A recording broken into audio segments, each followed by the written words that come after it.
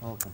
Mr. Chairman, ladies and gentlemen, on behalf of my research team, I would like to thank the Association for the invitation to present our research at this prestigious prize session. There are 4 million surgical procedures performed annually in the United Kingdom with a mortality of 0.4 to 0.8% and a morbidity of 3 to 25%. 12% of these procedures are performed on people already branded as high-risk patients.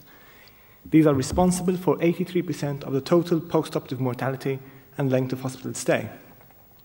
Recently published epidemiological literature shows a link between surgical morbidity and reduced survival. However, the surgical literature is very poor at reporting morbidity. A major challenge for us as surgeons is to identify the high-risk surgical patient and optimize them to gain a good post-operative outcome.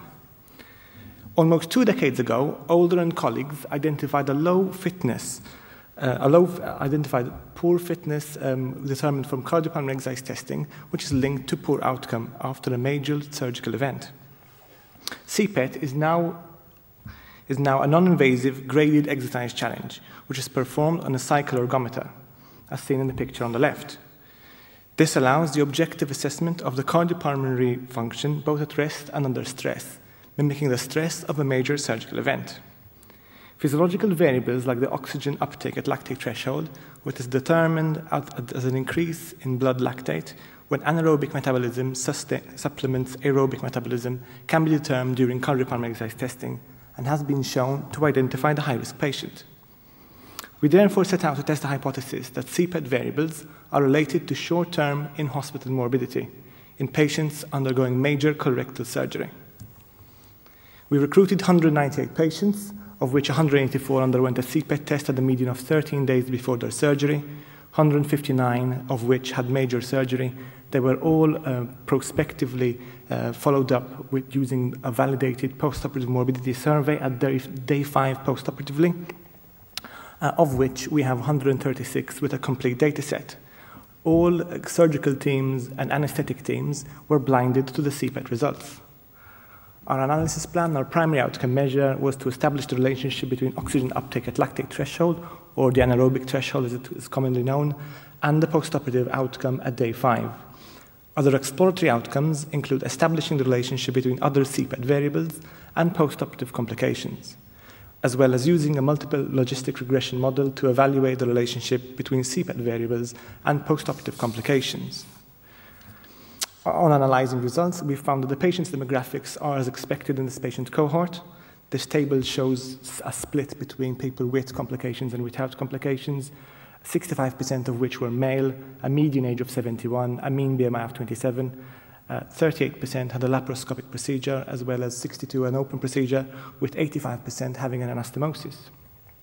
On the left, complications were prospectively documented on day 5 using a post-operative morbidity survey published by Grocott and colleagues in 2007. This was all prospectively done. Patients can score in 9 different categories and score more than once on each category. On the right, we can see a more traditional way of reporting complications with an anastomotic leak rate of 6.5% and an in-hospital mortality of 2 patients.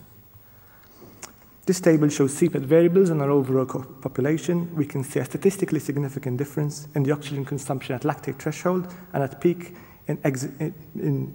exercise between patients with and without a complication. 3 patients were unable to attain lactate threshold and were excluded from further analysis. We have then plotted ROC curves for each CPET variable to evaluate the ability of each variable to discriminate between patients with and without a complication. Oxygen uptake at lactate threshold and at peak produce a very similar ROC curve with an area under the curve of 0.63, a cutoff of 10.1 mils per kilo per minute for lactate threshold and 16.7 for peak, both significantly related to 5-day outcome. ROC curves for the ventilator equivalents for carbon dioxide give a similar area under the curve for lactate threshold and peak exercise with a cutoff of 32.9 and an area under the curve of 0.64, also statistically significant. We went on to consider 6 candidate variables for multiple logistic regression analysis.